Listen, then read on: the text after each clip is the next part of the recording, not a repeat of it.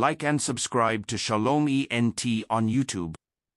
Hip-hop changing from positive to negative was not a consequence of history.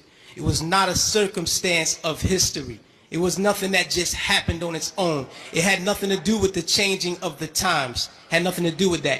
It had everything to do with the fact that there are people in this particular society who wants to see us exactly where we are. I believe it was JT, the bigger figure, who said the label executives came to him and said, "Yo, brother, we need you talking about guns and whores." Right. You know what I mean? That's right. That happens. I've been in those meetings. Young Buck, he has a song on his album that talks about police terrorism.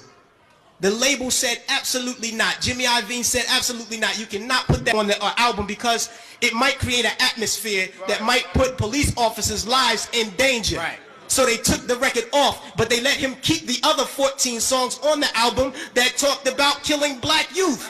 So this is what we're dealing with. We're not dealing with a circumstance or consequence of history.